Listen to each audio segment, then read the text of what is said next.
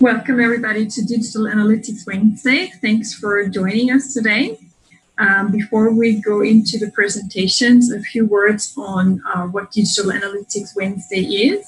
So it's a volunteer-led group of digital enthusiasts. There's a whole team that has been making these events possible over the past few years. And typically we would be meeting in an office somewhere in the Central Business District in Singapore, but due to COVID situation, we have moved online. And the benefit of that is that we can also welcome our audience from Malaysia and Indonesia at the same time. So in case you're joining us from these two countries today, welcome as well to Digital Analytics Wednesday. At this point, I'd also like to highlight our sponsors, Decision Science, eClerks, and Happy Marketer, who have been sponsoring Digital Analytics Wednesday for quite some time now. So thanks very much to our sponsors for making these events possible. Now, please do ask questions at the end of each session. We have 3 sessions for you today, and I'll run you through the agenda shortly. At the end of each session, you get a chance to win a $50 voucher. All you got to do is submit your questions in the YouTube chat. So you have next to your streaming video, you have the chat function, and you can submit your questions there. No need to wait till the end of the session. Feel free to post your questions throughout. We will monitor that and then pass them on to the speakers, who will be selecting their favorite question for each of the 3 presentations. Please also subscribe to our YouTube channel to stay up to date. For the time being, as we don't have any news about the situation and how it's going to develop, we're staying online. So if you want to stay up to date, please subscribe to our YouTube channel. Then let's look at today's agenda. So we have 3 great topics and 3 great speakers with us. Thanks a lot for joining us this evening and allocating your time after working hours to share your knowledge with us. So the first speaker who will share her experience and her knowledge is Trishe, who heads digital strategy at Happy Marketer. And she has helped brands such as CapitaLand, NTUC Income, and many more to strategize and orchestrate omnichannel digital marketing solutions that are rooted in data and analytics. So the title of her presentation is The Marketer Who Wears Many Hats, Strategic Thinking for the Modern Marketer. And she will talk in detail about people, process, tech, and how data plays a critical role in a marketer's job. The next presentation, and we will introduce it in more detail right before the session, is by Cinco, who joins us from Mighty Hive. And he will share 10 things that they have learned while working with Google Analytics App plus Web. Great topic as well, particularly because a lot of companies are just getting started. So it's great for our audience that we already get to hear from their experience about that topic. And lastly, we have a tech showcase for you by AB Tasty. So Sabrina from the AB Tasty platform. She will share best practices and use cases from clients such as Calvin Klein and Decathlon on how to use experimentation and personalization to optimize digital customer experience. And she will show us in a live demo how easy it is actually to do your tests to bring personalization ideas to life. Then, yeah, welcome to our first speaker. Trish, the floor is yours. Thanks, Eva. Let me just share my screen. All right, can everyone see my screen?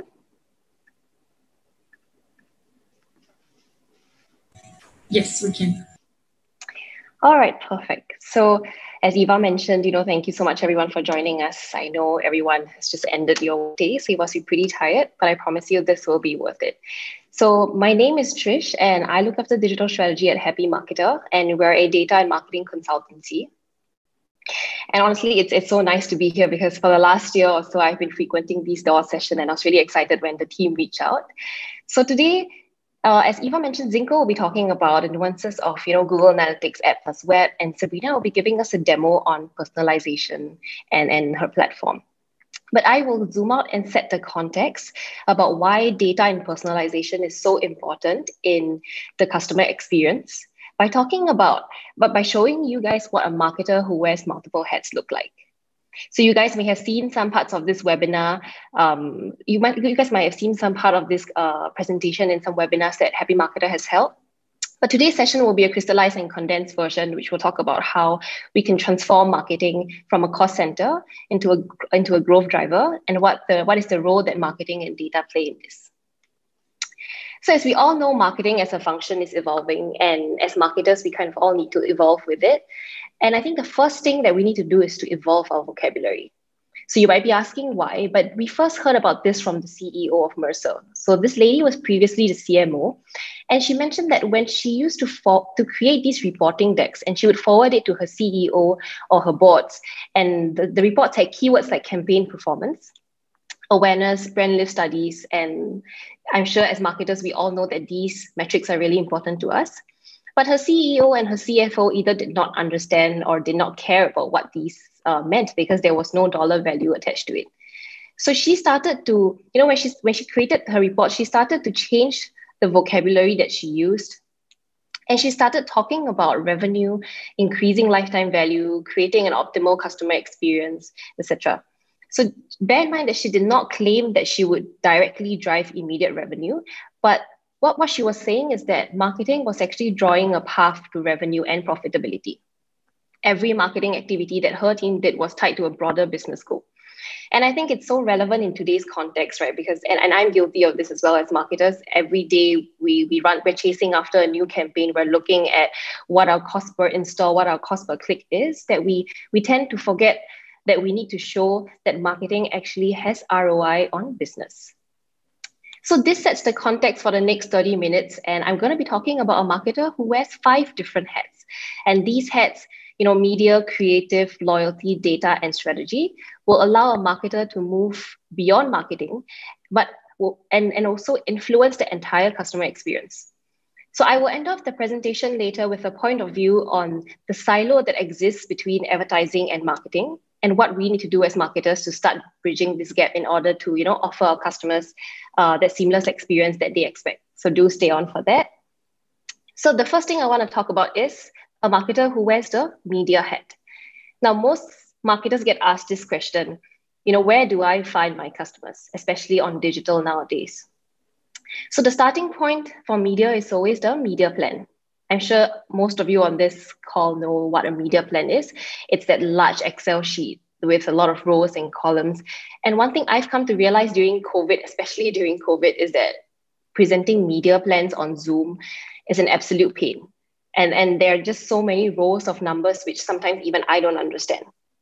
And being forced to do so many of these Zoom presentations has really made me, take a step back and to start creating media plans which are understandable to the layman, where the kind of the depth of the research that I've done and the insight that has come out from it become evident at a single glance. So I'm going to show you some examples of work that we've done for our clients. So for example, a person doing the media plan needs to know which channels their customers are using.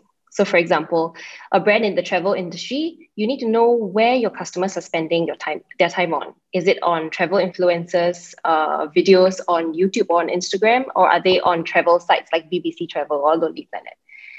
Then, the media planner needs to identify how much of this budget actually goes into each of these platforms based on assumptions or based on data that you have.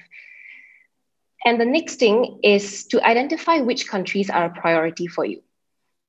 So many times I've spoken to a brand, and they have limited budgets to spend on media. The first exercise that we do with them is always on prioritization. So which country ranks high from a business priority standpoint, and how much revenue do each of these countries bring in? And I think that this is super critical because not every country will have the same prioritization or attention. And, planning this out will really help you better align the budget spent to the ROI that you want to achieve. And the last is a visualization of how media budgets have been split according to different parts of the funnel. So for example, if let's say a platform like Bumble, so the social networking app, they're trying to acquire more female users, it might make sense to focus more on the more of the budgets on awareness campaigns with specific messaging to change the perception about, dating apps being sleazy and shift it more towards about establishing real connections. And this will subsequently make acquisition budgets work harder for you as well. And beyond the media plan, when we talk about media, there's always talk about testing and learning. And I'm sure most of you have heard test and learn so many times, either from your agency or from your client. But how many of us actually knows, or how many of us actually have these clear hypotheses to test and know actually which test to prioritize? So this is a sample of a testing framework that we actually created for a client. If you look on the left, we've identified a list of tests based on channel and type. So, whether you are testing the audience segment or whether you're testing the creative format or the messaging. And we map all these hypotheses against an effort impact matrix. And what this does is it helps us prioritize tests which can result in quick wins for the business with lesser effort. So to summarize what a marketer who wears the media hat must do, I believe that we really must be able to articulate clearly the impact of our budget on the channels, the countries, and each stage of the customer journey to show that media actually has ROI on the business. So if we look at the next hat, which is the creative hat. So as I mentioned earlier, when we talk about media and personalization, the next question that a marketer has on his or her mind is always a question about what can I say to excite, engage, or convert these prospects? And when we talk about creatives, well, at least for me previously, I always think that, there's some creative director out there who randomly gets a brilliant idea. And this brilliant idea is then being translated into, a huge campaign with stunning key visuals. But I think what we don't realize is that the creative process is actually really strategic. And it's important to keep human psychology in mind when we talk about creatives. So, beyond the kind of message that your brand wants to push out, any form of output or targeting to a particular audience has to cater to either the left or the right brain of a customer. So how do you connect with them on both a logical and an emotional level? And I think this is particularly relevant because if you look at the world of behavioral economics, we like to think of ourselves as logical buyers, but honestly, we're in so many ways emotional buyers. And the other thing that as brands we need to solve is that if we just look at Maslow's hierarchy of needs, you need to begin at the bottom, solving for the physiological needs, safety needs, love and belonging needs, esteem, and even self-actualization needs. And as a business, you have to ask yourself exactly what need you're solving. And based on that, as you can see in the screenshot on the right, brands then create different creatives, different advertisements that have different kinds of messaging. And I think especially in times like COVID, we might need to solve for physiological or even safety needs. And these are just some of the many considerations that creative folks actually go through to come up with a particular creative campaign. So the creative outputs from this planning and strategic thinking could be, presented in multiple formats. So it could be static images in the form of banners. It could be TVCs, which are still pretty popular nowadays. It could be vertical video ads on TikTok or Instagram, or even GIFs. And from an agency or an in-house business perspective, creative outputs are the function of three core strategic elements. So there is someone looking at the creative thinking. So this person is very strategic and ties, the creative output to the business direction and plan, and even how the brand wants to position itself or communicate to its customers. Then you would have the folks who, express this form of thinking through copywriting and through design. And the reason why this is so important for people who are not familiar with the creative process is that, we tend to think of creativity as random, but there's actually a lot of science and art and even strategic thinking that goes into this. So I'm going to share some of my favorite creatives that I've seen in the last few years. And I think that, they are true to their brand. Sometimes they're even controversial. And, the power of simplicity and copywriting really, really comes through. So if you look at the one on the left, it's an ad by the Health Education Council. And the whole ad is essentially just a simple word of no. The byline says, still the most effective form of birth control. And I think this was in a magazine or on a billboard, but can you imagine how powerful it is? It grabs your attention because there's just one word of no, and it really drives home the point. Now, the middle ad is also one of my favorites. It's from L'Oreal. And if you see an ad from L'Oreal, you would typically think it's for women because their products are catered mostly to women. But the messaging actually says this is an ad for men. And it brings awareness to how more leadership positions should be open for women. And I personally thought it was so smart because it's the image is so contradictory to the copy, right? Lipstick, but it says that the ad is for men. So this was one of my favorite. And the last one is a cheeky ad by Durex, which says, to all those who use our competitor products, happy Father's Day. So these three ads are, either really powerful, really attention grabbing, or really cheeky. And I think that they remain top of mind in their customers. So if I were to summarize the creative head, with data-driven being such a loosely used jargon today, there's a misconception that, with data and tech in place, we don't need creatives, or creatives can take a backseat. But on the contrary, I think that, while creative is subjective, it's honestly, a brand can wield it to change perception. A brand could use it to disrupt norms and even set the course of how the brand would eventually evolve over the decades. Now, the next hat is the loyalty hat. So now that we know where to find our customers, how to communicate with them, how can we make them fall in love with us? So marketing is kind of a lot like dating, isn't it? We've met someone, we understand how they respond to certain situations, and now we need to make them fall in love with us. So let's see what a marketer who wears the CRM hat need to do. So when we talk about loyalty, I'm sure all of you have heard some terms being thrown around. So there's CRM, email marketing, marketing automation, and how these three together can help you nurture and retain your customers.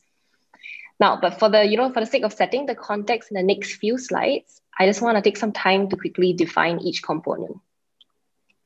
So CRM is essentially technology that lets you manage your customer database. And ideally, it should give you that single view of your customer. So all the interactions that they've had with your brand, their preferences, their contact information should all be easily visible to you. And some common platforms in the market are Salesforce CRM or HubSpot CRM. Now, email marketing is something that I'm sure all of you are familiar with. Typically refers to batch and blast, which means you send the same email to everyone with no customization to the content. And the last one is marketing automation, which is the more advanced version of email marketing, where instead of just emails, you're actually able to run and manage omnichannel campaigns. So think about not only emails, but SMSs, push notifications, digital advertisements, for example. And you can actually build these automated journeys on one single platform. So we'll talk a little bit about this later, but some common platforms in the market include Salesforce Marketing Cloud, Adobe Campaign, Marketo, which was acquired by Adobe, and Oracle's Responses and Eloqua.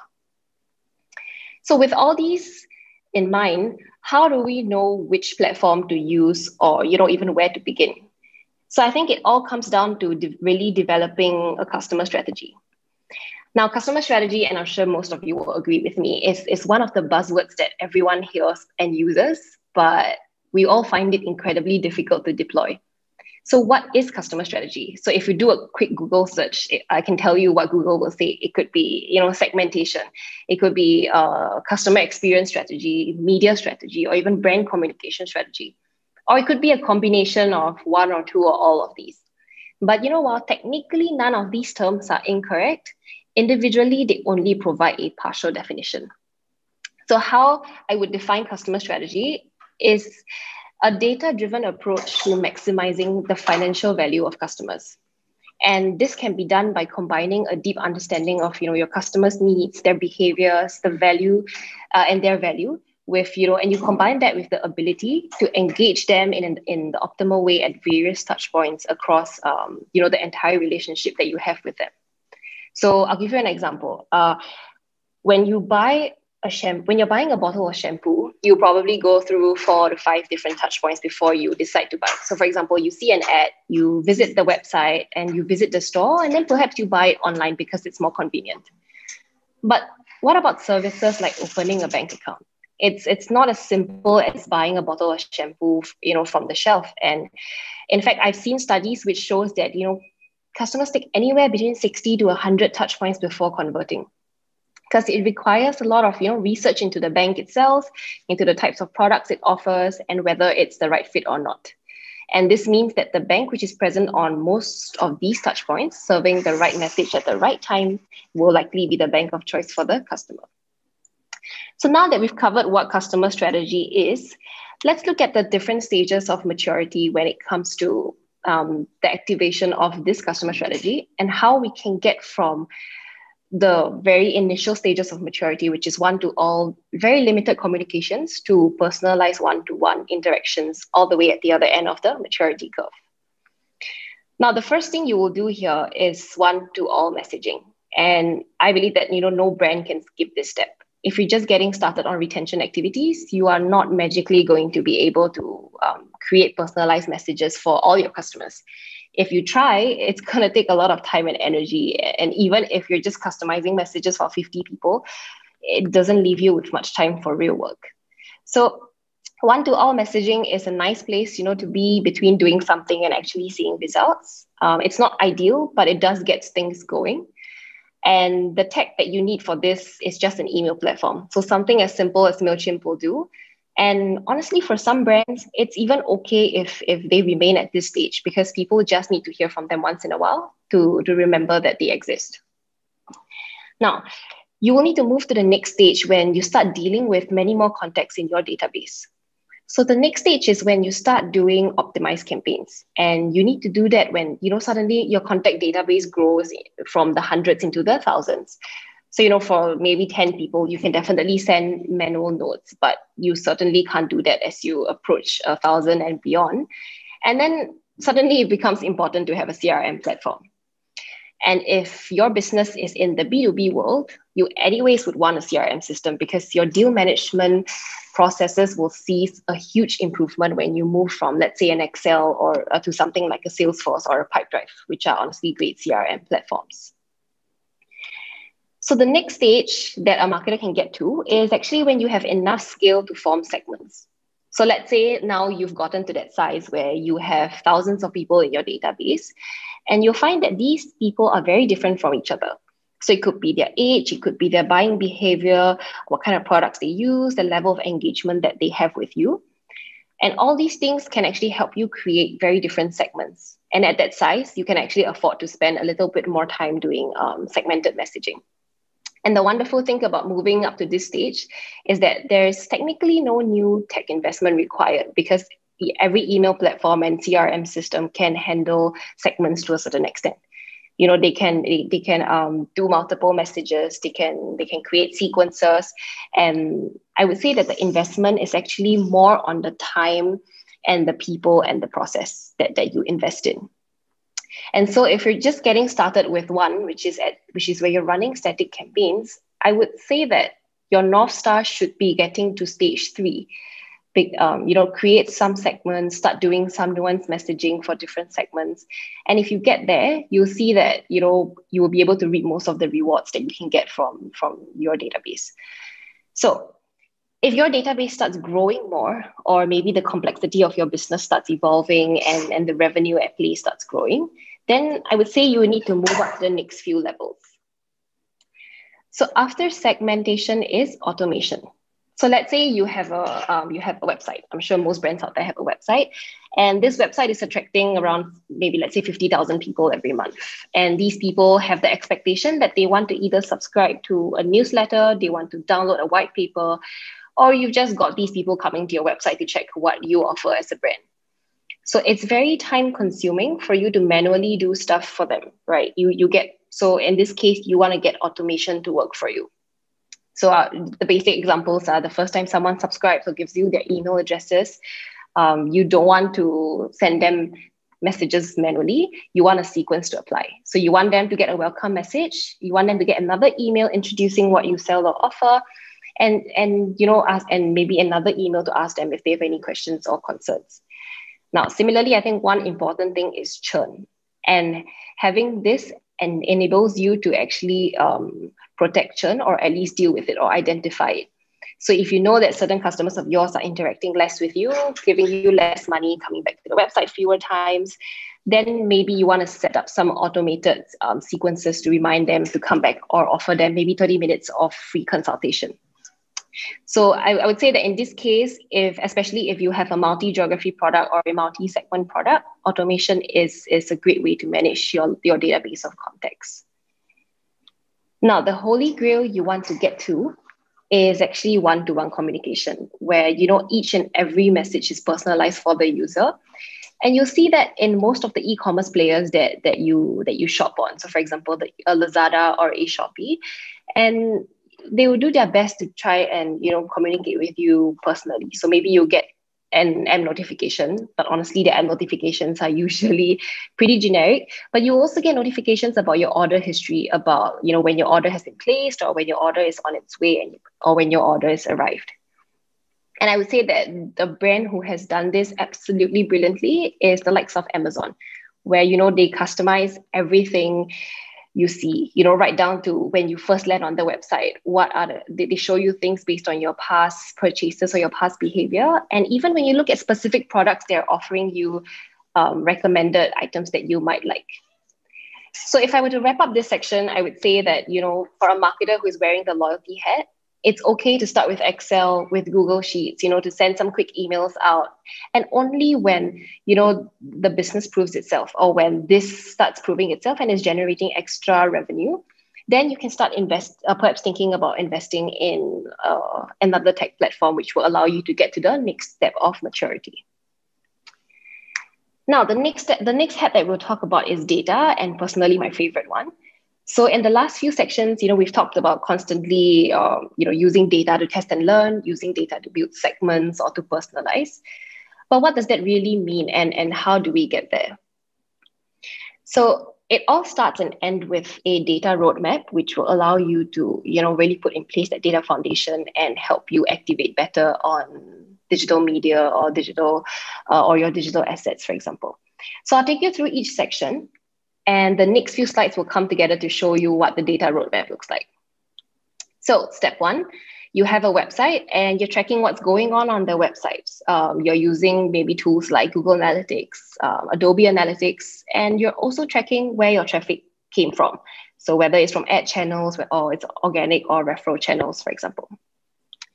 Now, if your brand also has an app, you are tracking user behavior within your app and where your app installs are coming from. And you're likely using mobile measurement platforms like a Firebase, an AppsFlyer, and AppsAlert. Now, in step two, all of this data, along with the data that you've collected from digital advertising platforms, are actually consolidated into a data warehouse. So we like to call this the marketing data warehouse, and I'll tell you why. So a typical data warehouse in an organization, typically contains sensitive information about customers, and not all of that information might actually be relevant for marketing. So if we want to consolidate marketing data in this particular warehouse for activation, it will create a lot of barriers for marketers from a security and compliance standpoint. You'll probably get a call from your CTO the next morning. So our suggestion is always, to create a separate data warehouse specifically for marketing, which sometimes we like to call the marketing data puddle. So, and it could be, hosted on Amazon Web Services or Google BigQuery or any cloud of your choice. So in step three, on top of all these data collected from digital sources, we can also actually feed first-party CRM data into the marketing data warehouse. This will give you a much richer view of your customers. So I'll give you an example.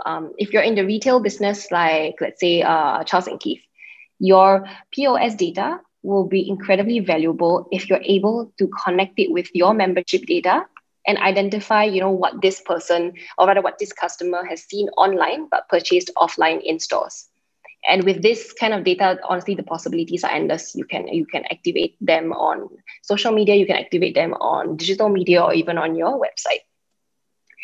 So we can also, based on all of this data that's being consolidated in the warehouse, we can actually create a data strategy based on, what kind of data sources you have, what kind of integrations are required for your systems to talk to each other. And we can visualize this data on dashboards. And it could be purely for, for reporting or for business intelligence purposes. So I'm going to show you some sample dashboards that we've created for our client. Okay, the first one you see here tracks app and media performance. We're able to see, daily active users, monthly active users, and we can actually compare this performance against past weeks or months. So very basic dashboard that tracks activity on the app. Now, the sample on the right is actually one of the most critical visualizations that we've done for a global bank. And this is to help them measure the performance of their digital-only banking app. So the data here is just dummy data, but it showcases the conversion rate from one stage of the funnel to another. And this is especially important when we're having conversations with the clients because app installs are no longer enough, even for a marketer as their KPIs. But the marketer's KPIs have now become, how can we get people to go through this lengthy know your customer KYC process, open an account, and fund that account? And with this clear view, with this clear view of where people are dropping off, what are the pain points in each stage of the funnel, we're actually able to optimize each stage of the funnel in an agile manner, and we can actually increase the conversion rates for each stage. So beyond visualizations and dashboards, there are also some things that we can do by creating audiences and segments based on rules that we have defined with the business, and we can prep them for activation on media or on own channels. Now, the more data you feed into your data warehouse and the more tests you run, you are actually able to create clusters of audiences based on machine-based segmentation. So a great example is something that we did for one of our airline clients. So typically, or at least for me, I would never think that someone who chooses window seats are more likely to purchase front row seats. But that's actually what we discovered by going through our customers' data. And we actually started showing advertisements to purchase front row seats to customers who already have a window seat. And what this resulted in was a large increase in revenue, in ancillary revenue for the client. And beyond this, we can also conduct more advanced analysis, such as the recency frequency monetary analysis. This is the favorite one for a lot of our clients, where we actually identify different groups of customers based on how recent they've purchased, how frequently they purchase, and how much do they purchase at any given time. And we can also identify, who are your champions, people who absolutely love your brand and constantly comes back, or, potential loyalists, people who have the same behavior as your champions, but have not exactly become a champion. And based on that, we can decide on what action to take. So for example, if you were Grab, you would likely give a discount to someone who could potentially become a platinum member versus someone who is already a platinum member. Because why would we want to give a discount to someone who anyways use our service? So based on these kind of analysis that we do and the segments that we create, we can then activate them on paid and own channels, depending on what your end objective is. And the goal of all of this, and I know it's a very abused jargon, which is you should be able to get a single view of your customer, basically understanding them enough to show them personalized messaging on different digital channels.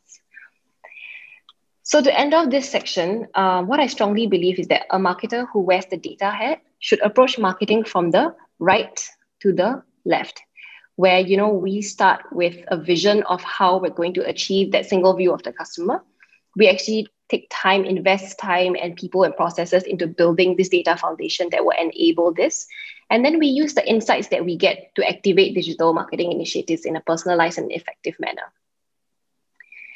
So the last hat that I want to talk about is strategy. And instead of telling you what strategy is, there's just too many webinars out there about that, I want to use this section to basically summarize the 4 hats that we've discussed in the last 20 minutes and how they contribute to shaping up into a customer experience. So when we talk about customer experience, I think we need to start with demystifying all the jargons, and let's start with 2 very basic terms. So advertising tech, which is ad tech, and marketing tech, which is smart tech. Now, when we talk about ad tech, we think about advertisements. So for most marketers, after we start running advertisements, the conversation starts evolving into testing multiple different creatives and messaging. That's what I mentioned earlier. So which one is working better than the other? And for some marketers, we're actually able to progress to the next level of maturity, and we start looking at DCO, so dynamic content optimization. We start personalizing our digital media. But if you look at these two activities, they mostly fall into the realm of paid media. Now, more mature marketers are actually able to progress to the next stage where we actually start A/B testing not only on our ads, but also on our owned assets. So for example, people start testing on their websites, on their landing pages, what is the order of content that they show people on their homepage based on their behavior, or they test different creatives and messaging on the hero banner, or sometimes even something as granular as testing different colors of your call to action button. And throughout this exercise, I think marketers realized that, okay, we should start testing specific variants for a very specific persona of potential customers. And the result is that conversion rates should be higher. And this is where people start talking about personalization. And I'll tell you, in my experience, different agencies and different brands will have absolutely different definitions of what personalization is. But the key underlying theme is that it should not just be on media, but it should also be on your website, on your social media, on your app. Because when we are personalizing it, it should be a seamless experience. So I don't know about you guys, but there's been so many times when I click on an ad and the landing page that I land on looks completely different and it just throws me off. It doesn't even look like it belongs to the same brand. So, this happens more often than not. And that consistency when you're personalizing the different assets that you own. So it needs to extend beyond media, but also going into your own assets. So around this stage of maturity, marketers start maxing out their revenues around personalization. So most of us are actually being forced to think beyond marketing channels. And we're now forced to think about things like customer service. How do I make sure that my existing customers who call in get a consistent experience with what they see online about our brand? So how do I ensure that, and this is an important one, that I don't reach out to customers who are already unhappy with our service with a marketing promotion? So this is where, we start thinking beyond marketing and into service and sales. So this is where we really need to look at how we're dealing with existing customers, what problems they have, how we can help to prevent churn. And this is something that extends beyond advertising and can only be enabled by marketing technology. So if you look at the same frame on the slides, I can actually divide this into two different pockets. So the lower half of the screen is what a marketer cares about. It's marketing.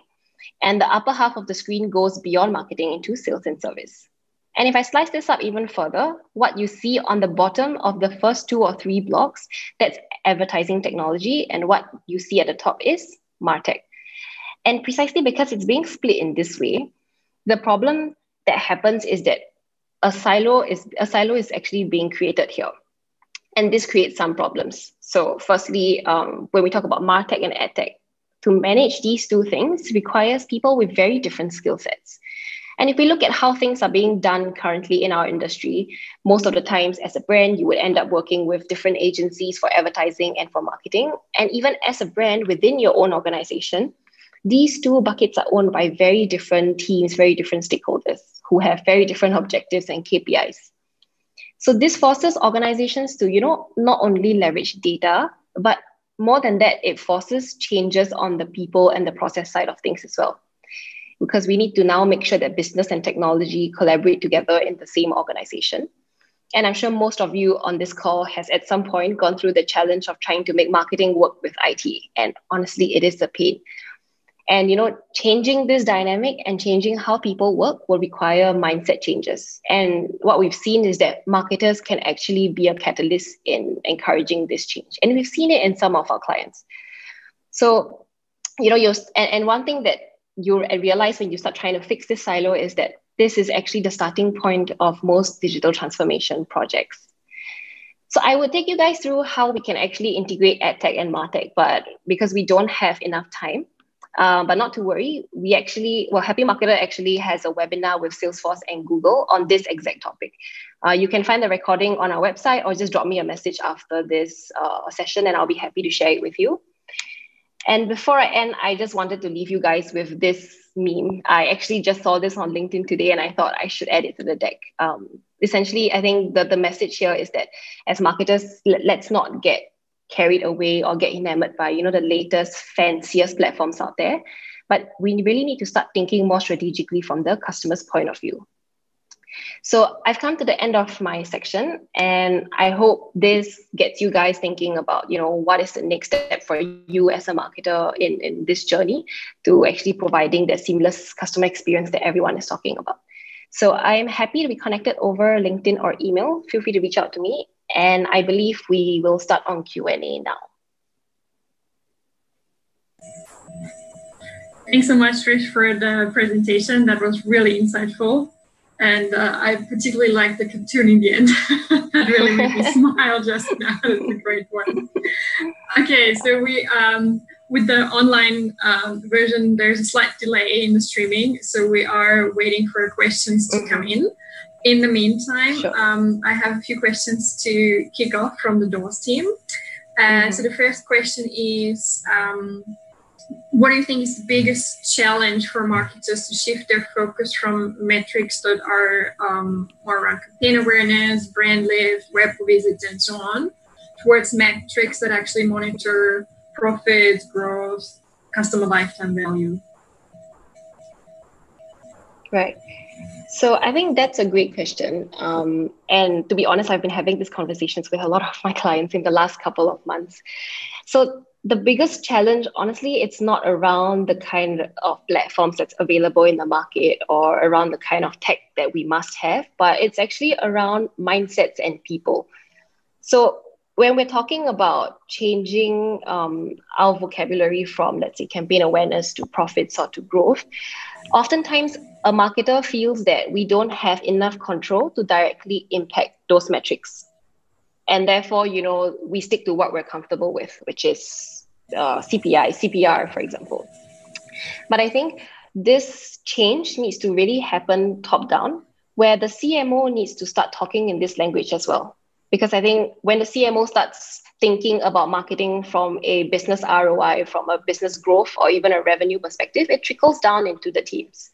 And when we're looking at digital campaigns, like let's say if we're looking at a Facebook campaign, a lead generation campaign, while it's important to have that media plan, to have that campaign report, which shows you how many clicks did you get, how many leads did you get, it's also important to do a larger report which zooms out and look at, out of these X number of leads that has been driven by my Facebook lead generation campaign, at how many of these actually converted into a customer.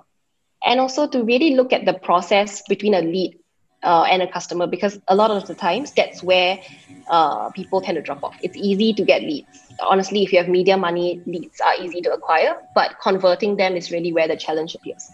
So I would say it starts at the top with the CMO, and the vocabulary change has to be socialized within the internal teams. Great, thank you.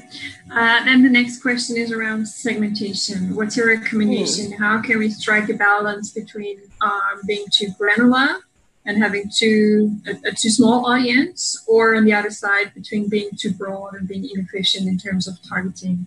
How can one-on-one targeting work at scale? Yeah, I think that's also a really good question. So when we talk about segmentation, I know it's a buzzword and everyone thinks that we should be doing segmentation. But at the end of the day, if you are a small business and if you have a product that, is pretty common amongst the different kinds of people who want to apply for it, there might not necessarily be a need for segmentation. You could perhaps just tweak a couple of emails that you send out based on, what you already know about the customer. But there's really no need to dive deep and say that, okay, I need to personalize my message to each and every one of them. But on the other hand, if you are a brand that has a wealth of data, let's say if you're in e-commerce or if you're in FSI, then I think that there's a lot of opportunities there for you to maybe not do one-to-one targeting if we're not talking about someone that you already have their data of, but there's a lot of opportunities for you to show messages that would resonate with them based on what they prefer or what their behavior is. And I know then there will be concerns around creepiness. So if you're showing this, if you're doing one-to-one personalized marketing and the messages start coming so frequently and it's so personalized to me, does the customer get creeped out? So the answer is yes, maybe they do, but the solution is simple. Frequency capping. A good frequency capping strategy actually helps remove a lot of that creepiness out of it. So I would say segmentation might not be for everyone, but if you have the volume of data and if you have the insights that come with it, personalization can really help you, increase sales, increase revenue. Thank you. I'm interested in particular in a question around advertisers that have very long purchase journeys. Mm-hmm. So if you work with advertisers like that, where purchase journeys are several months in some cases, what's your advice typically for these type of advertisers for using data in their strategy? Right. Yes. Okay. So we have a lot of experience with that. So I think one good industry to talk about would be education, especially from a business school standpoint. So as all of you know, the journey to to even deciding to get an MBA and then actually registering and getting into an MBA school is a long one. It could take anywhere between 24 to 36 months. And from an advertiser's standpoint, it does not make sense to bombard this person with advertisements for the whole 24 to 36 months of their journey. So what's really important here is that we actually recommend a nurture strategy using marketing automation platforms. So you use advertising to first capture the data of these people, get them interested in your business school. And then once you have that data, come up with a nurture strategy based on their profile. So for example, INSEAD, right? They have many different they have a lot of different programs, and not every prospect would be interested in an MBA course. They could be interested in an EMBA course, for example. So the idea is the first layer of segmentation has to be which course has this prospect indicated an interest for. And then based on that, depending on where they are at their journey, if let's say they have not taken the test required to sign up for an MBA, we send them maybe an article about 5 tips to ace the test. Or for people who've already gone through the test, successfully passed it then, and they're at the end of their consideration journey, a message about why INSEAD is the best business school should be sent to them. And you can do all this in an automated fashion using a marketing automation platform like a Salesforce or an Oracle or an Adobe. So I would recommend that media is only used at the beginning and perhaps at the end to just remain top of mind and to get their data. But in the middle, the nurture strategy using marketing automation is very critical. Thanks a lot for the great recommendation. 2 more questions for you, and then we need to finish the Q&A. So there's one question from Sean. It's around privacy. And he wanted to understand your point of view on data-driven customer strategy, especially with the increasing concerns around privacy, particularly from an agency standpoint. What does that mean?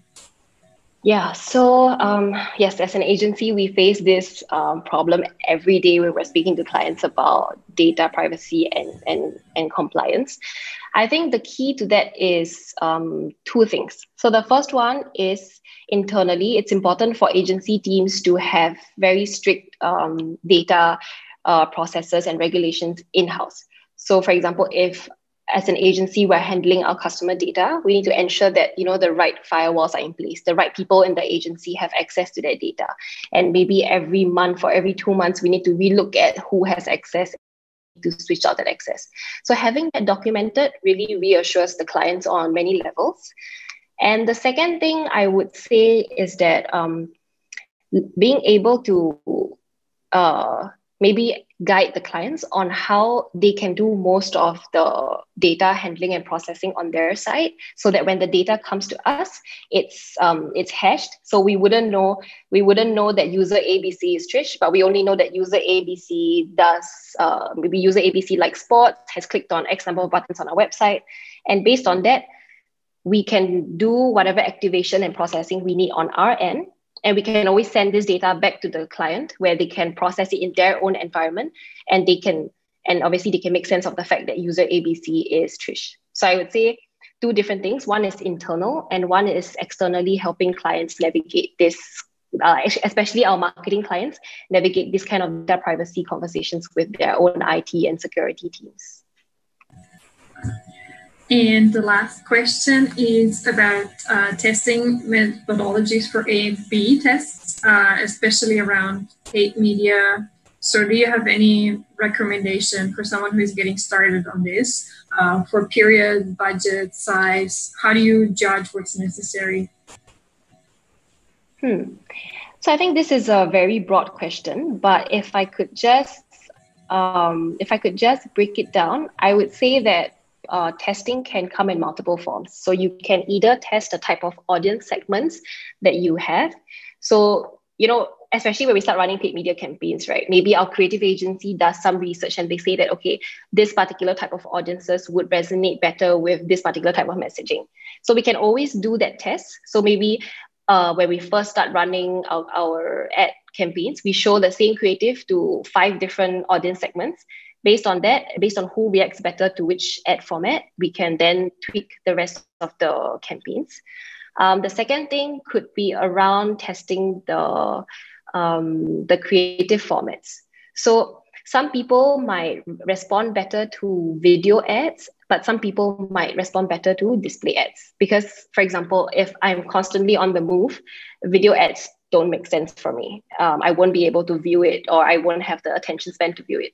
But if you show me a display ad while I'm browsing on a website, while I'm on the bus, that might catch my attention and might cause me to actually click on the ad.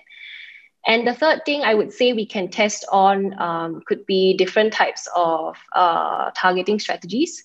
So we can always test with, let's say, either the existing first-party data that you already have, or we can always look for, third-party data vendors which have data that could help us enrich the data that we already have on a user level.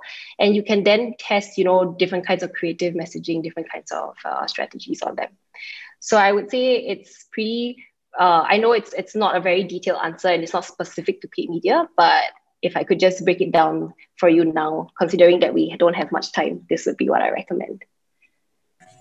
Thank you so much. Then I'd like to ask you to choose a winning question. So there's 2 eligible questions. One was about privacy and the other one was the testing methodology.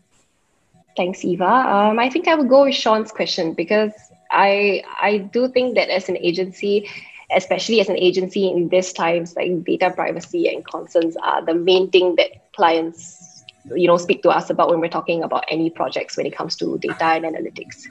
So yeah, I really like Sean's question and I think it's really relevant. Great, thank you. Then congrats to Sean. We will reach out to you about the voucher. And now I'm handing over to Harry. So thanks again, Trish, for your presentation. Thanks, Eva. And Harry will introduce the next session. Thank you, Eva. Thank you, Trish. That was a great session. And loving the way our topics are interconnected today, right? We had Trish speaking about roles of marketeer, and we have Zinco who will double click into one of that hat, data, and one of the platform that's commonly used to access data. And we have Sabrina from A/B Testy following this session speaking about how do you quickly run A/B tests. So that's interesting. So yeah, without further ado, next topic would be on Google Analytics web and app property that was recently launched. And our speaker would be Zinco from Mighty Hive. So Zinco has 8+ years of experience on web analytics and digital analytics. And he would be sharing his learnings on the recent web plus app property that was launched by Google Analytics. Thanks, Harry. Thank you, Zinco. Over to you. Yeah, let me share my screen. Can you see my screen? One minute, Zinco. Can you see our screen? Or let me try to share again. Yes, we can. Okay, cool. Hi, thanks so much for having me. It's a bit weird to talk virtually like this. Normally I will be in the event, but it's good to have the audience from other countries as well. So this is actually a great speaking experience for me. So for today's agenda, I will just talk a little bit more about me, who am I, where am I working at, and then I would jump straight into talking about App Plus Web. This is an exciting release.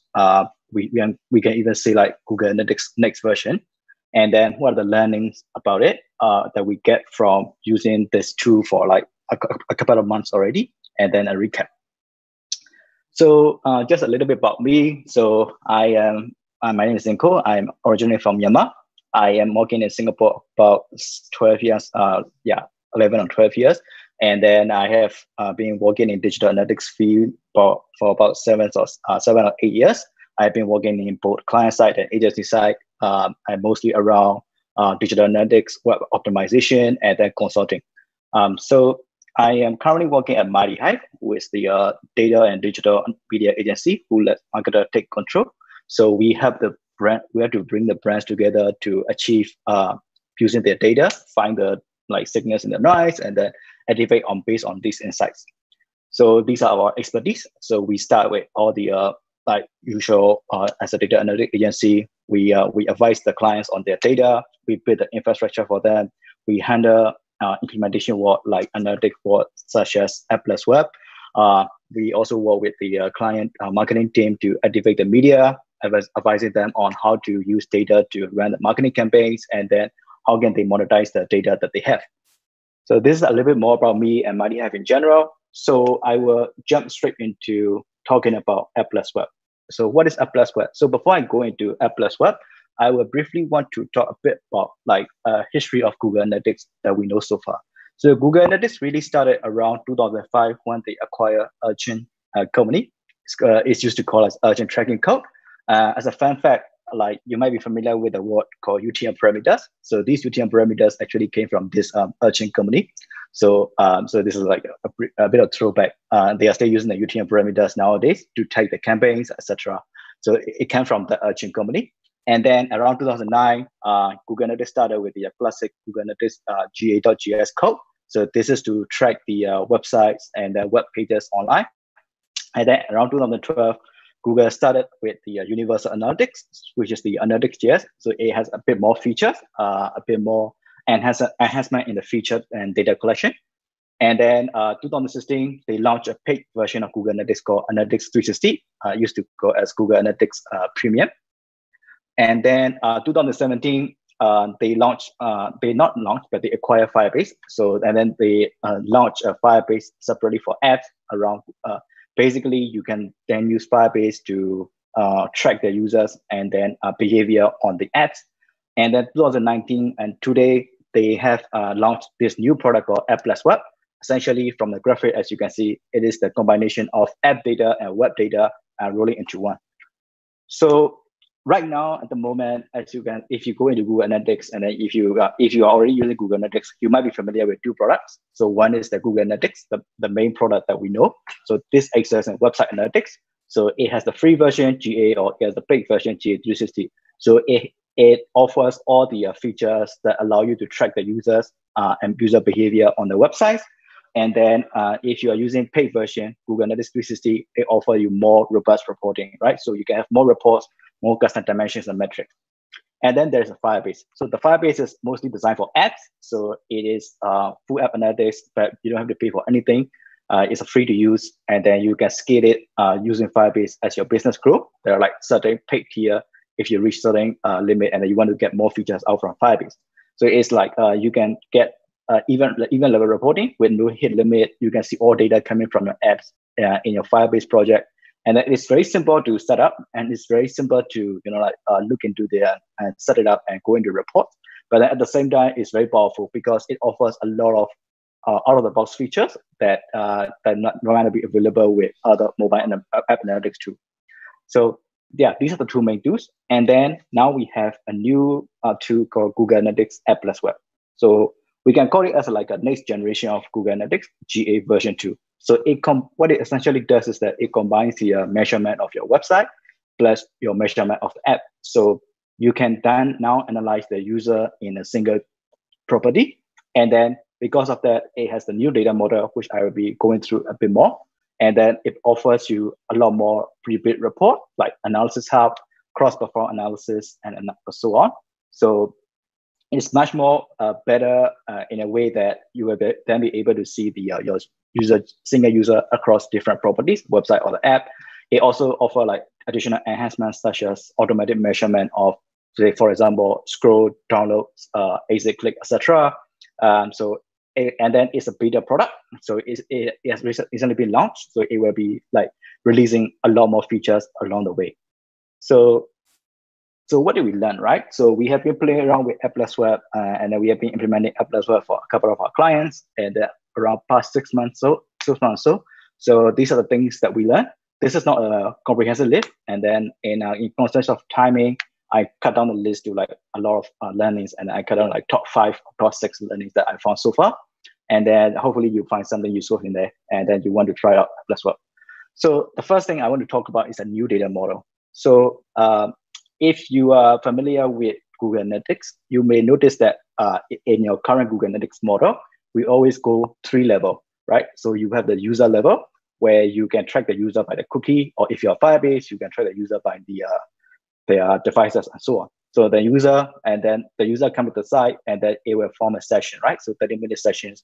So based on the cookie, so they will come to the site, we can count the number of sessions or number of visits, as we call it. So inside each session, you can have a page view or you can have an event. So page view is when the user start viewing the page, and then the event is when the user start interacting with the page content and so on, right? And then when we move into Appless Web model, everything has changed. So there are no more sessions, but instead, and then there are no more page views and events. Everything has become event. So think of it as like you are tracking the single user, and then when they come to your Appless Web property, everything that they do can be considered as event. So your page view is an event. Your interaction can be also tracked as event.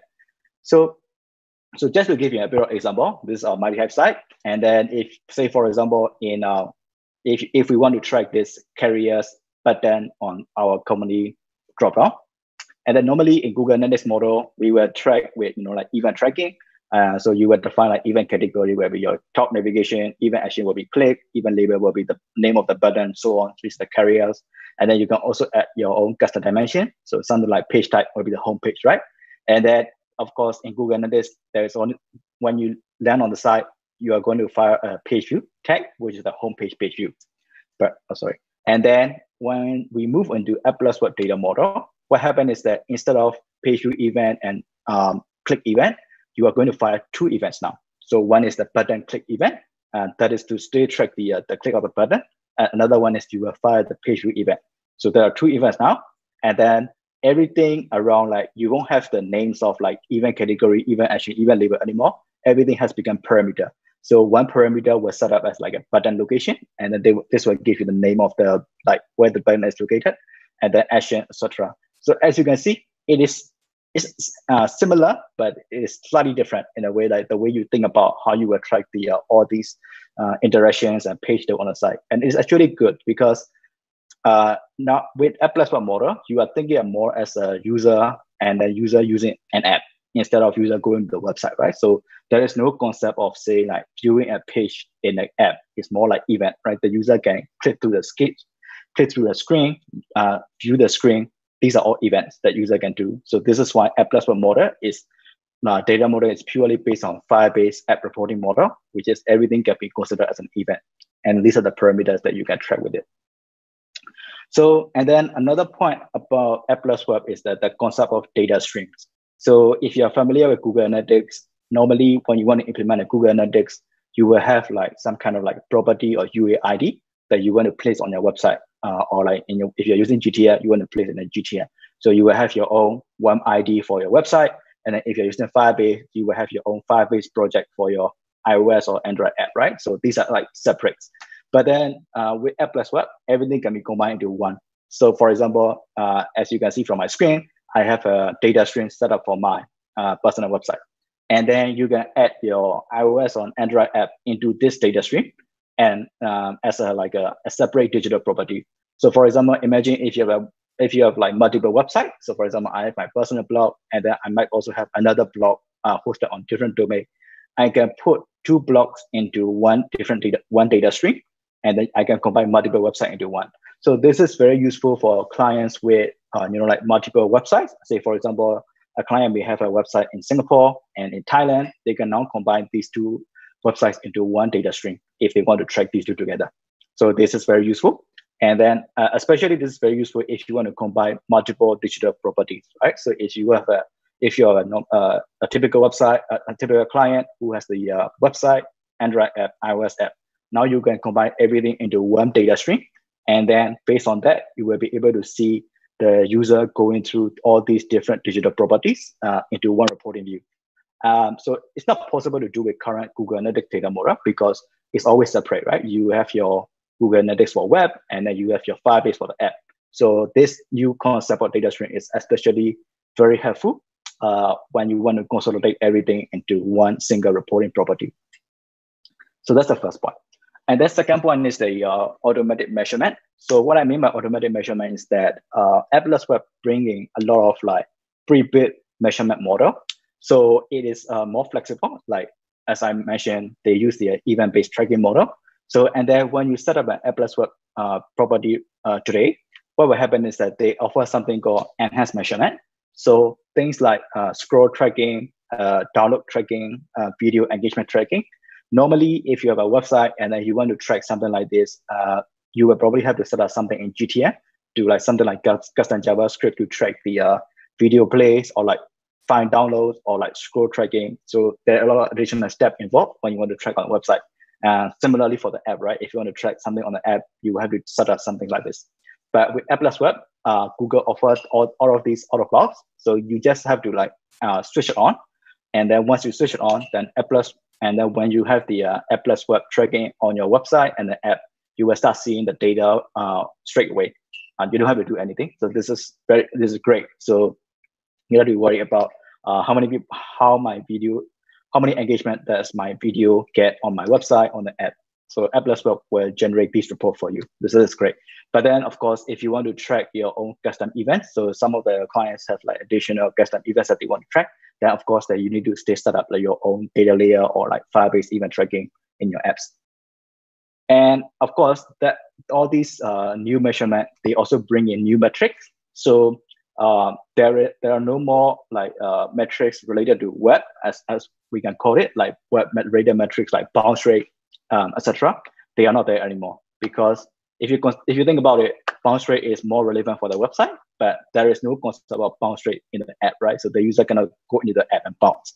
So they bring in additional metrics, which I think are very useful. So one is the engaged session. So how Google measure this engaged session is that people who has been on the site or the app for like last 10 seconds, they will consider as one engaged session. And then of course, then they have the engagement rate and engagement time.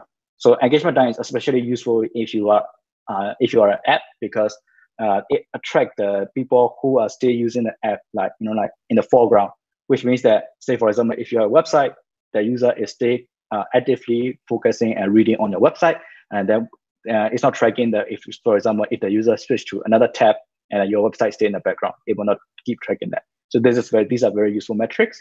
And then we have some clients already using some of the metrics to optimize for their website and website content or app content. So these are very useful. And the third thing is the reporting identity. As you will see, this is how Atlas Web model works, right? So this is to understand the true customer journey with cross-device insight. So as the name mentioned, Atlas Web, so the main, I would say, joint key to track the user consistently across website and app is Google use something called user ID. So for example, if you are a website like, say, McDelivery, right? So you have your McDelivery website and McDelivery apps. So on both website and the app, you can log in and then you have the user ID from the users. So the user ID is the joint key to keep tracking the same user across apps and the website.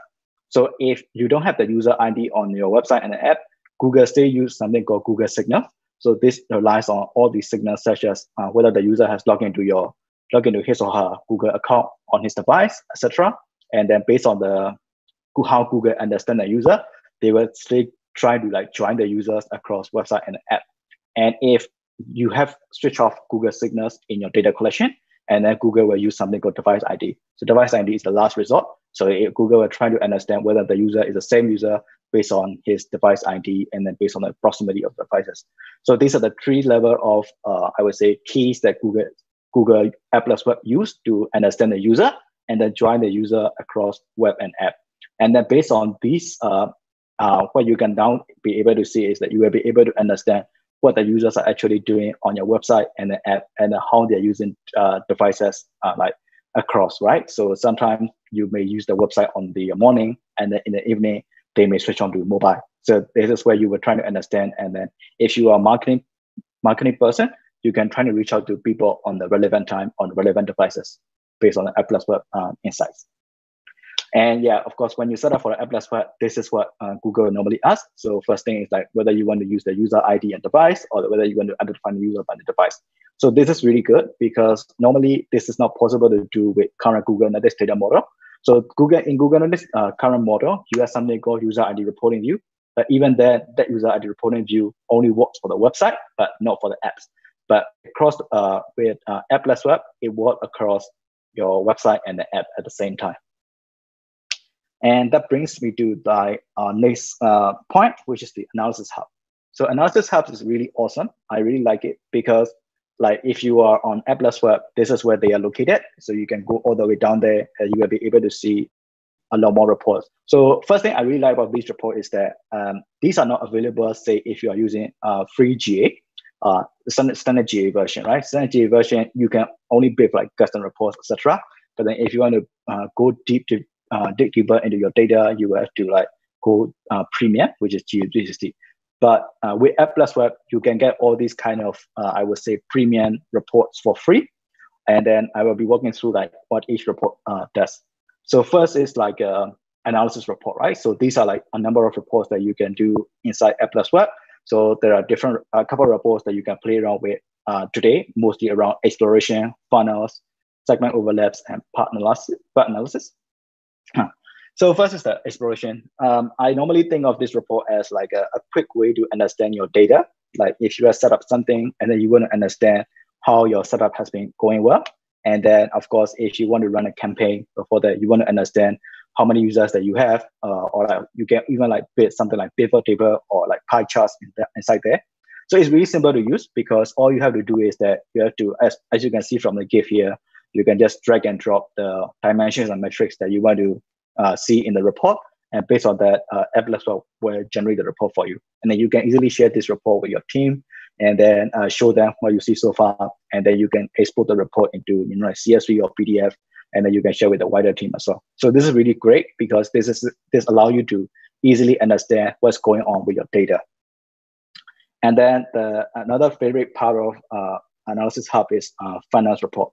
So as you will recall, like with GA standard, you won't be able to build this kind of custom funnel previously. So you will be able to build funnels if you are tracking the URL goal with a funnel. So you have your goal funnel.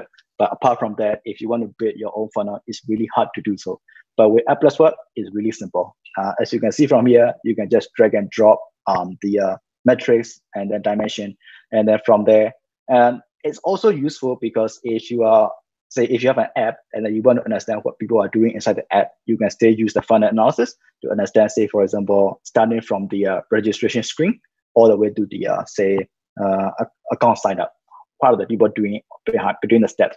So you can easily create steps inside funnel analysis and then see where people are dropping off. And then where they are dropping off, you can even bring in additional dimension. Like, for example, if you are analyzing App Web behavior, you can even bring in like device category or like device browser information to understand which browser or which device the user may be facing some issues with signing up. So this is really great. And then the parting is also like, I would say, improvement on current GA behavior flow report. So if you are using like GA, you will record that there is a behavior reporting report where you will be able to understand what the users are actually doing on the site. So you'll be able to see like where people are going from one step to another. But part analysis report enhance this kind of behavior reporting by allowing you to bring in like additional dimensions and allowing you to be more flexible in a way that now you can even bring in, like, for example, you don't even need to like just analyze the page view metric, but you can also bring in metrics like session start. So starting from where people started the session on your website, on the app, and then to see what type of page that they view next, or like what type of event that they do next. So you can even bring in a lot of stuff like that and to be really able to understand what people are doing on your website, on the app. So these reports are actually very great. And then, of course, like if you have more data, you can play around with it. And then if you are using App Web for like different digital properties like website and the app is very, very powerful for you, and then it's all available for you for free, right? And then another favorite part of mine is the sampling. So if you are using GA standard, you may not normally face this issue where you suddenly want to analyze something, and then GA will say that you cannot because there is a limit that Google Analytics set when you reach certain limit, right? So understand that if you are analyzing data for a certain day range, and then you reach over 500K sessions at the property level, it will start sampling. So essentially, it means that it will not return 100% of the data that you want to see. So what happens is that if you're using GA 360, that is fine. You can download the ensemble report. But if you're using GA standard, what tend to happen is that you still have to like shorten your day range and trying to overcome this sampling limit, because say imagine you don't want to make decisions based on 10% of your data, right? So you want to make decisions based on 100% of data confidently, so that you will be able to achieve what you want. So this is like very, very challenging, especially if you are a website with a lot of like page views, a lot of sessions, and then you still have like want to overcome that limit. So great news about Appless Web is that there is no sampling limit. From what we can see so far, as of September 20, just to put a caveat. So in standard reports, as you can see on the site, these are ensemble all the time. So you can go into any of the report today, play around with the day range. It will return 100% of data without sampling, right? So that's great. And then if you are on Analysis Hub, like I mentioned earlier, so in this Analysis Hub, you can build your own custom reports analysis session. So from what we can see so far, if you go over to 10 million events limit hit, there could be some sampling. But other than that, most of the time, if you are not exceeding the limit, it's always ensemble, which is great, because now that if you want to just pull out like a simple report with like, say, for example, a page report, something like that, you'll be able to do so without going through the sampling issue, right? So that's all great so far. And then you always tend to ask like, what about next, right? It's like, what's the next? Because sometimes you don't want to always see the data in your UI, like user interface. You want to like dig deeper into data. So how can we go about it, right? So this is the bonus point, like BigQuery export. So as of today, there is a free BigQuery link available for Appless Web property. So what it actually means is that you can now be able to export your raw data into BigQuery, which is the I would say data warehouse sitting inside Google Cloud. And then based on that, of course, you still have to pay for like some storage cost, but it's normally very cheap. But it's not possible previously if you're using, say, free standard GA, because BigQuery export is only available for GA 360. So this is a really good point. Like, it's a free product, but then it allows you to export your raw data into BigQuery. So that actually enables you to dig deeper into your, your raw data, and then be able to understand more into what the customers are doing, and then be able to like dig deeper into like what the people are doing on, say, app on the website. So this is a really, really good finding that we have. So yeah, so then as a next step, should you migrate to Appless Web? So we have a couple of checklists here. So first thing is that if you have a website, and then if you have an app with login functionality, so essentially you are something like a McDonald's delivery again. So you have a website and an app, and if you want to track the user, yes, you should use Appless Web so that you can see a single customer journey view across web and app. But let's say, for example, say like if you say, I only have a website, I don't even have the login functionality, and I don't have the app, right? Should you still use it? Yes, because Appless Web actually offer premium features, like I explained through like all the Analysis Hub, BigQuery export, much better features than is available in GA standard. So you should already start migrating into Appless Web, so that you will be able to start utilizing all these awesome features straight away. And then if you see like, what if you are using like GA and Firebase already, right? So you already have a GA on your website, and you already have a Firebase on the app. Yes, you can still use Appless Web. So what we normally recommend to the client is that if you can keep your existing GA and Firebase implementation as it is now, and then you should dual tag. So dual tag means that any event or any page view that you have been tagging for the website and Firebase so far, you should also tag these to send the data into Appless Web property, so that your data will be sending the data. So your website will be sending the data to Appless Web property, same thing, your app will be sending data to appless property. And then inside that appless property, that you will be able to analyze the user across, like website and the app, and then you will be able to dig deeper into like cross-device insights and so on. So of course, appless web is a beta. So there are like some limitations that we found so far. So there are something like we found like as of today, we don't see like there's no dedicated page views or screen view report as you would normally have in GA standard. You are not able to like upload the data into appless web yet. And then of course, like one thing the clients request is like, how can we create like reporting view for different reporting purposes? So for example, you might want to have a raw data reporting view versus create a reporting view for different reporting purposes, but you won't be able to do it in appless web at the moment.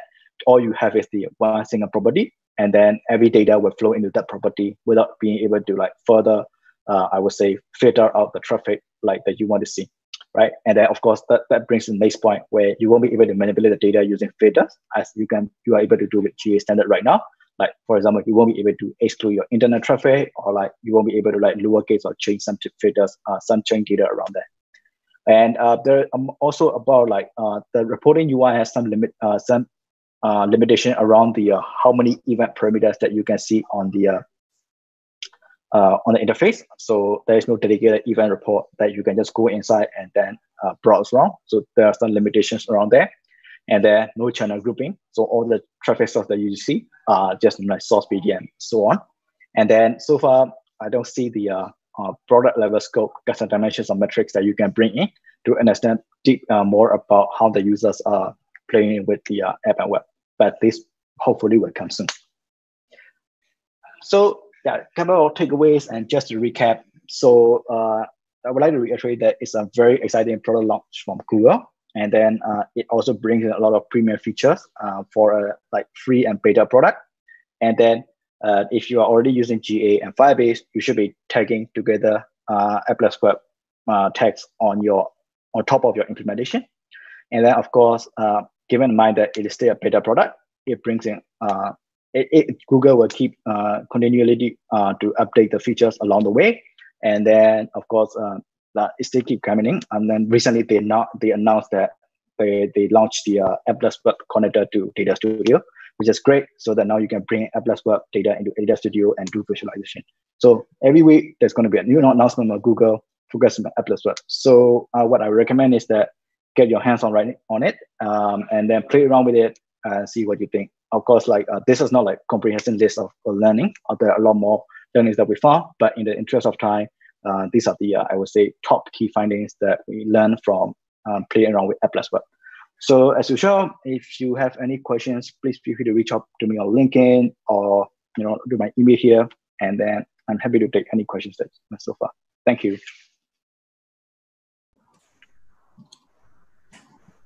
Wonderful, Zinko. Thank you for that session. It was a good, run through of what has come up new in appless web property in GA. So far, we've had a couple of questions, and both from DOS team.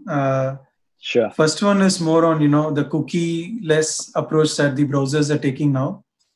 Is this appless web property and the way it thinks web as an app as well, is this a response to that cookie-less world?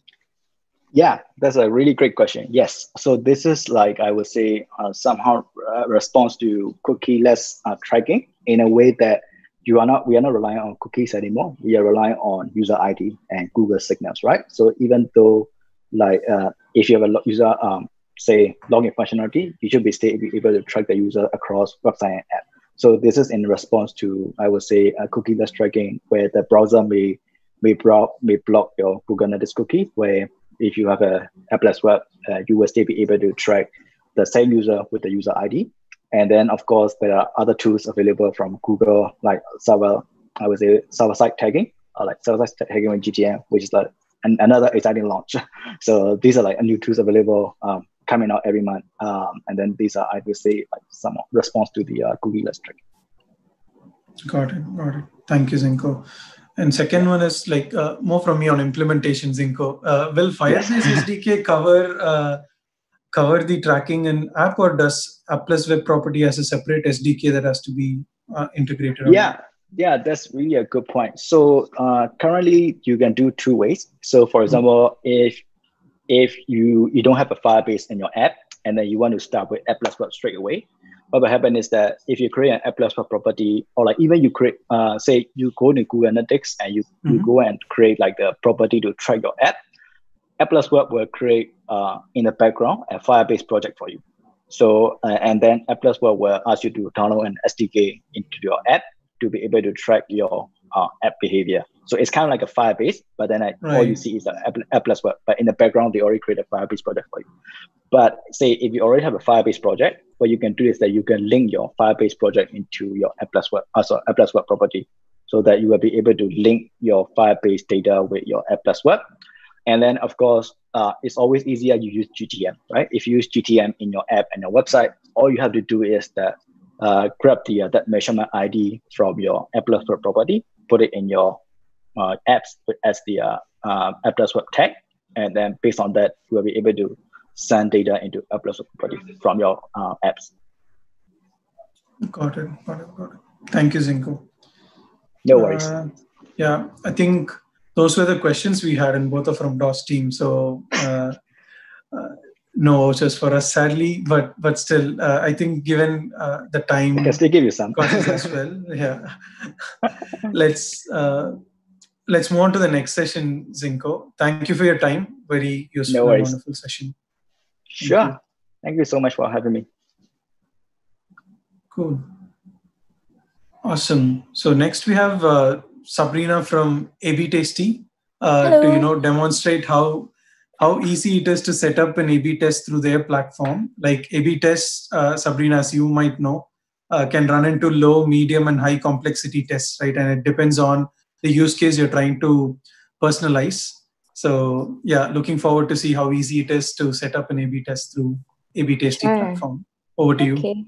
Thank you, Hari. Thanks for having me today as well. And thank you to everybody who's still watching now. I see there's still like about 40 people plus on the, I shouldn't say that, but like quite a lot of people still on the stream. So basically, I'm Sabrina and I'm a customer success manager for A/B Tasty's clients in the APAC region. I'm currently working with brands such as Calvin Klein, Decathlon, and FWD. So it's anywhere between like from e-commerce to lead generation sites, media sites as well, and charities to improve their on-site ROI through A/B testing and personalization with the A/B Tasty platform. So basically the question that we tackle is, once we've managed to acquire our visitors, be it through like ads or SEO, whatnot, and then get them to our site, what can we do to then get them to move down the funnel and actually make a transaction? So we believe that the best way to do so is by optimizing your customer experience through testing and personalization, just like what Amazon does. So as a company, A/B Tasty was established in Paris about 10 years ago, where they work globally with LVMH and L'Oreal brands, and amongst others. Our APAC office was set up in Singapore just 2 years ago, and we have offices in New York, SF, and across Europe. So now coming back to the platform, I have maybe like 14 minutes now to share this with you. I'll be sharing or showing you how to set up your audience segments for personalization. So we've talked a lot about that earlier.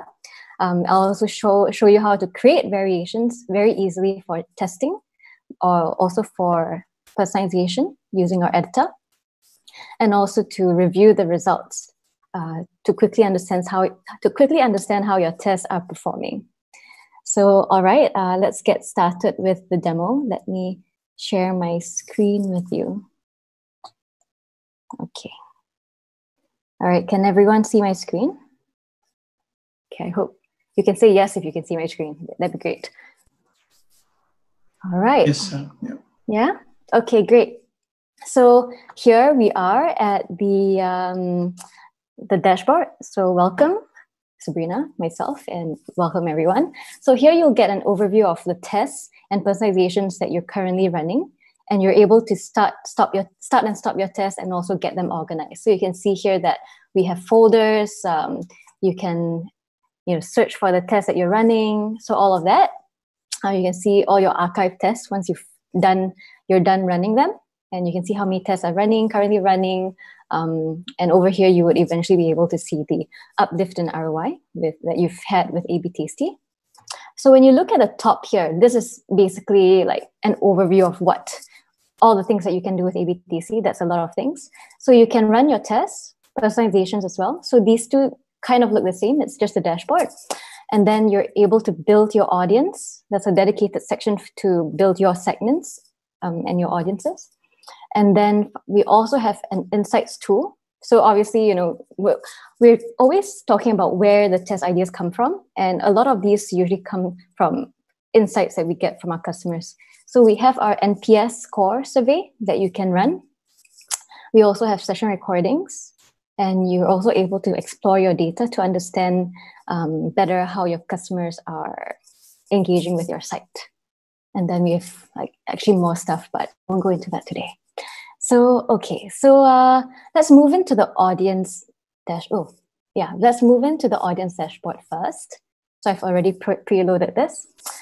So basically, over here, you can see an overview of, all the different types of audience you have. There's an overview of how much traffic share a particular audience has, how much of the transaction rate, what their transaction rate is, and whether they're active or not, or whether they're currently affected to a test or not. So you can actually create a new segment very, very easily. So all of this information that we collect is actually from, once you actually add the A/B Tasty tag into your site or through GTM, we start collecting all this data anonymously. And this is all the information that you can actually tap on to customize or to target your audience.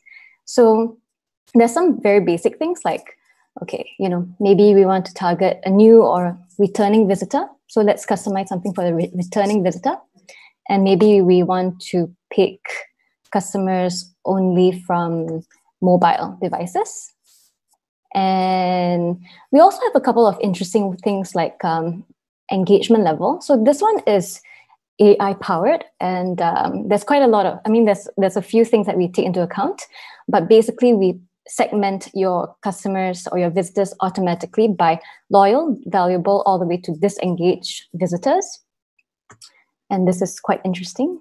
And the other thing that we have is also the content interest segmentation. So this is actually segmented by the different types of keywords available in the various titles of your site. So this is all from the title meta tags.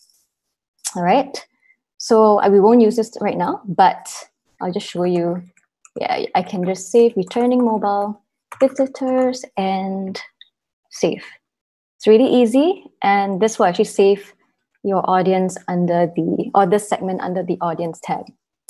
So that's one way to, have your segment on A/B Tasty.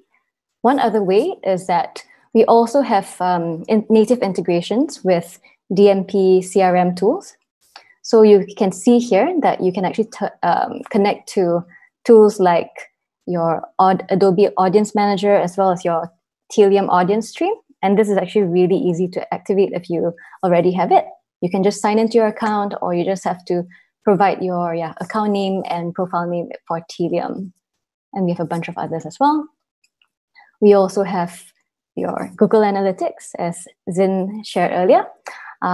We're able to actually send all the information that's coming through or passing through A/B Tasty into your web analytics tools if you wish to analyze it from there. But we also have a reporting feature, which I'll show you a bit later. So if you have any questions, please feel free to ask, and you may win a voucher. All right. So this is where the magic begins. Part of the magic. And this is our what you see is what you get editor. And it's literally what you see is what you get, right? So if you've used any, CMS like Wix or Squarespace, it works pretty much in a very similar fashion. So when you hover over, say, a website, right? So over here, I'm using Redmart because I'm assuming that, all of us have been very acquainted with grocery shopping in the recent times online. So here you can see that when I hover over an element, it really mimics your HTML document here, you're able to make changes to a lot of things. So here I can actually, hide an element. I've hidden all the banners now. It's gone. I can also take away the search function. I can change headlines. Let's see, or maybe not. I can change the style as well, yes. Let's change the headline. Other people bought. Something like that. Yeah, and at the end of the day, what you want to find out is, by making the changes that you've done, whether this actually converts to, actual increases or maybe even a decrease in conversion rate, right? So, so there's other things that you can do as well, like sorting the categories. So there's also a sort function.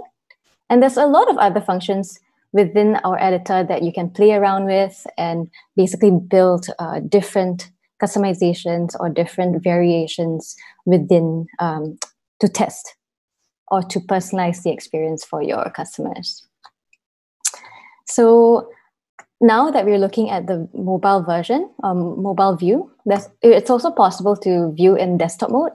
Unfortunately, I won't be showing it to you right now because it will take a little bit of time. But the other really, really, really cool thing that we have is our widgets function, which is actually our widget library, which is a set of pre-coded templates that a lot of our marketing and e-commerce users are very happy to actually use, because we have things like, the countdown banner, we have tooltips, we have pop-ups, as well as a progress bar that a lot of our e-commerce clients use. And these are really, really helpful when it comes to like promotion or sales periods. So I'll just show you like an example of a countdown banner. So you can create something like this. This is a default, but you can create other things as well and modify it based on however you like. As you can see here, we also have like more advanced tools, like you can actually add your own CSS and JavaScript, so on and so forth, if you actually have someone who can develop or code on your team. So moving down the different steps when it comes to building a test, there's obviously a few steps before you actually launch a test. And the main part is actually to measure how well the test is going. So the next step is actually your goals. ABTC makes setting up your goals really, really easy. So you're actually able to see, what clicks you're tracking here. So here, for example, I've actually preset clicks on categories as an action tracking. You can also set up page trackings as a goal. You can actually add them here on the right. And then you can also create custom trackings through code. There's also these browsing metrics that are here native that you can track, as well as your transaction goal. So of course, we always want to know whether like a certain change has made an impact on the bottom line, right? But depending on where you are in the funnel or on your website, you'll want to pick very like more relevant goals for a particular test that you're running. All right, so the next part is step 4, targeting, and you're able to actually, define the parameters in which your campaign that you've just set up will run. So first of all, who will see the test? This is where you find your segments that you've created. So here maybe, I know just now we've created like returning people, but it's okay. We can just pick this one for now.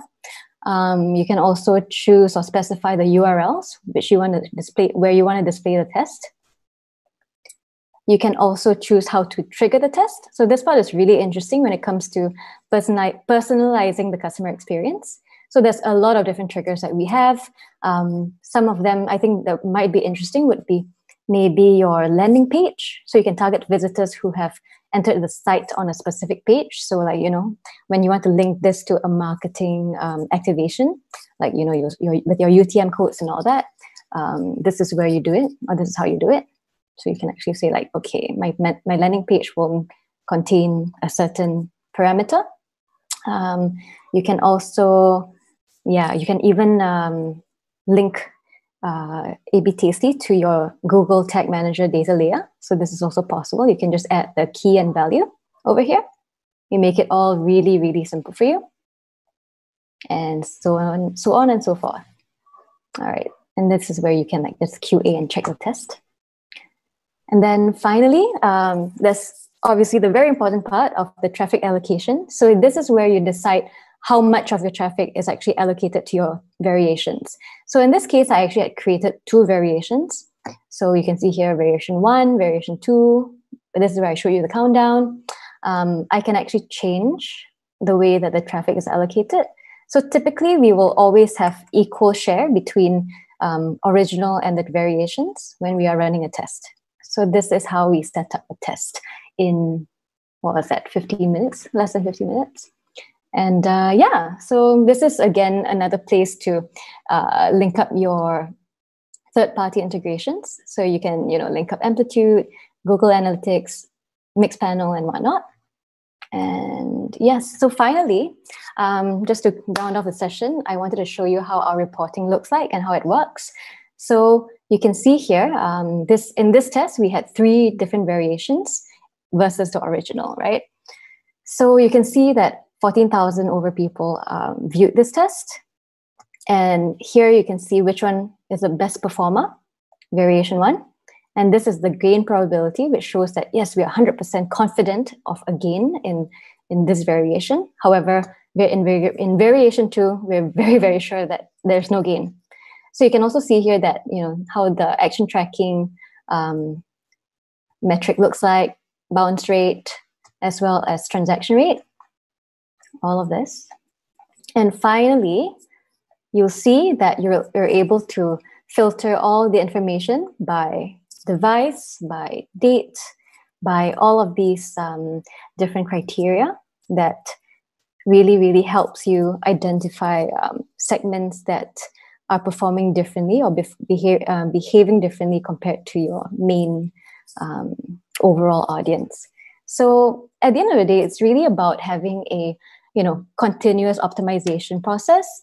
And we always encourage our customers or clients to test before they personalize so that they can make sure that the personalizations actually work for the segments that they are targeting. Yeah. All right. So I think we're done. Perfect, Sabrina. On time, I think, right on time. Yeah, you told me there was going to be a timer, man. Yeah, it was on. I did actually check with the team as well. It was on.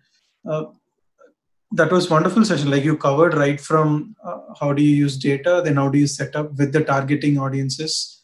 You use the visual editor. So there are a lot of questions. Yeah, up to 6 questions already. So let's start going through them. Yes. First one is from DOS Team Shion. What are the data sources that can be connected to A/B testing? Right? Can we incorporate our own data segments like lifetime value segments into it? Right. So I think it depends. I think I covered a little bit about the data sources. So we have some integrations already. Mm-hmm. But essentially, I think maybe a question that I'll just rephrase the question in the sense that the data that A/B Tasty collects is actually from the 2 first-party cookies that we store in the browser. So for non-Apple browsers or non-Safari browsers, we are able to collect the information from the cookies, but then from Safari, it's actually from your local storage. So we're able to get data based off like browsing history, their geolocation if they're not on a VPN, obviously. What mobile they're on, how many times they visited the site, how many sessions, whether they've transacted or not, all of that. Yeah. Can we import data, Sabrina? Maybe that's the question. Can we import data? There's no way to import data, unless we can link up to an API or something. So there are, it depends. It depends on what the case is. Yeah. Understood. Right. Next one is also an audience-based, a similar question. When you took through, you showed loyal customers yes. fly. Yeah. That's the engagement level. Yeah. So is that what it's black box? Is that it a A/B black box testing or gives, or is it no? something the customer classifies? So we recently rolled it out, and it was initially a black box to me. Okay, but it is not. So so basically, the algorithm works on. Okay, there's a lot. There's like 13 different things that we take into account, like bounce rate and like whether they've transacted or not, how many sessions they've viewed your site. But basically, what happens is that we always to better understand how ABTST classifies the 4 different segments. What we do is that we actually build the segment under our audience builder, and then that actually identifies what percentage of our traffic is actually from that audience, and how much do they actually transact. Yeah. So we run kind of like, we are able to create these segments within the audience, which will then show us the traffic share and each segment's transaction rate. But we can also get more granular by creating AA tests for each individual segment to really, really understand how each segment is behaving with your site. Yeah.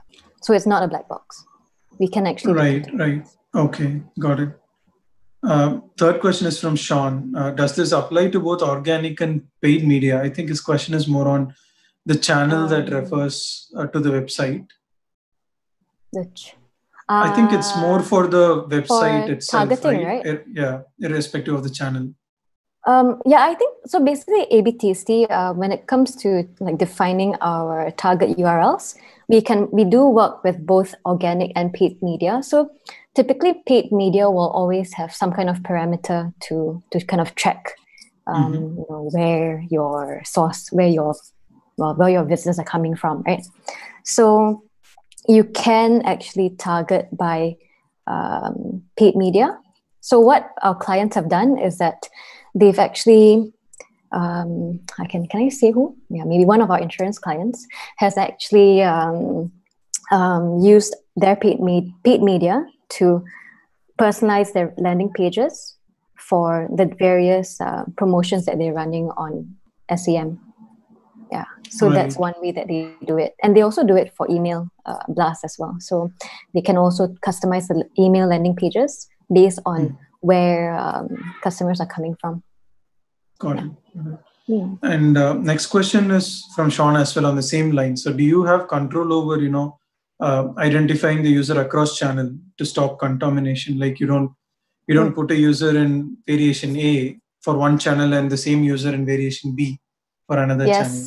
So, okay. So typically, the way that ABTC allocates the various tests is that the test that was created first, the test that was created first will be given highest priority. And if the audience matches the criteria of the first test, it will just see that one and that's it. Right? But at the same time, we always advise our clients to, you know, keep track of who they are targeting with which tests, so there's no cross-contamination. Yeah. So there's a lot of so behind the scenes, right? Behind ABTC, there's a lot of organization that's actually being done. Got it. Fifth question is from Yakita. Can we test entirely different variants of a page, like not just elements like what you showed? Can it be an entire variation of a page? Yes. So we actually call that a redirection test. Right. So we have, this is quite often the case where clients want to find out whether maybe a brand new homepage will, you know, bring about higher conversions, or they might want to test a specific change in product page layout. Yeah. So we can run redirection tests, and to actually set those up is very, very easy. It takes like half an hour. So yeah, we can do it. Right. Sixth, last but first question is from Zinco, our other speaker. Is the visual editor applicable only for desktop, or is it also applicable for mobile apps? Okay, so this is a good question because the visual editor is for, so right now, ABTC as a company, we actually have 2 different products. So AB Tasty we are actually dealing with front-end modifications for websites. Right. Okay, but then we have another product called Flagship. So Flagship actually deals with mobile apps as well as back-end testing. So we have a separate product that deals with mobile apps. The server side. Server product, side. Right? It's server side. So A/B testing is only client side. Right. And in terms of segments, so segments that are created in Google Analytics, for example, can that be pushed to A/B testing for targeting, or should you create the segment again in A/B testing? So the thing about GA is that, or Google in general, is that they don't really allow us to get any information out of GA. So that's why it's only a one-way integration right now. We can only send A/B testing data to Google. So what we typically do is that we actually end up rebuilding the segments in A/B testing. That's really how we do it for this in this case. Got it. Thank you, sir. Last question from Alvin. Can you do 100% traffic allocation and use it just for personalization and not A/B? Can I do 100% allocation? Like, can it be 100% allocation to say the challenge or variation B? Okay. Yes. So you can. So as I mentioned briefly just now, we have a testing and personalization dashboard, right? So I just took you through the testing process, but in the personalization version, you can actually just send 100% to one variation. So it is possible. Yes. It's possible, right? We can do it. And what about emails for A/B testing? Same from Alvin. So we only work with websites. So once people are on the website, then that's where we do the A/B test. So unfortunately, we don't have anything to do with email at the moment. Yeah. Got it. Those are the questions, Sab. So okay. Given for the second session, voucher is also there. You could actually get to select. I can give away like this. 2 vouchers. Just 2. Maybe just twice. Right. All right. Okay. So I would give it. Okay. I think. Okay. I think Yakita asked a good question because I actually forgot to mention that. So good one about redirection tests. Right. And the other one I liked was actually Supra Blue because you asked about the engagement level feature. That one is something that's actually pretty new. We just rolled it out last month and we're very excited about that. So it was good for me to also talk it through, and it was good to share about it. Yeah. Perfect. Thank you, Sabrina. Thanks for your time. Very interesting and engaging session, right? Looking at the number of questions as well. Thanks. I'm glad it was interesting. Yeah. Thank you. And also, let me plug. Yeah. So if you want to get in touch, right? You can drop me an email at sabrina.wee@abtc.com, or you can link up with me on LinkedIn. Just Sabrina Wee. Yeah. All right. Cool. Thank you, Sabrina. That's Thank you time for a wrap. So before we wrap up, thanks to our sponsors, Happy Marketeer, Decision Signs, and eClerks, without whom this would not be possible. We've been running this event this year online, and they've been continuously supporting us. And then thanks to our speakers and the companies that they are from, taking time out to share what they're doing on day to day and sharing with our community. Thanks to the audience, being at remote. Thank you for tuning in and joining us through the live stream. And do subscribe to our YouTube channel where you'll get notifications when the videos are uploaded, right? And you can also get notifications when these live sessions go up on air, right? And also join our LinkedIn group. So we have created a LinkedIn page as well for you to join, and we'll keep you updated over there. Cool. Thank you. Thanks again for a wonderful session. We'll connect with you again on the next month's session. Thank you all. Have a great evening.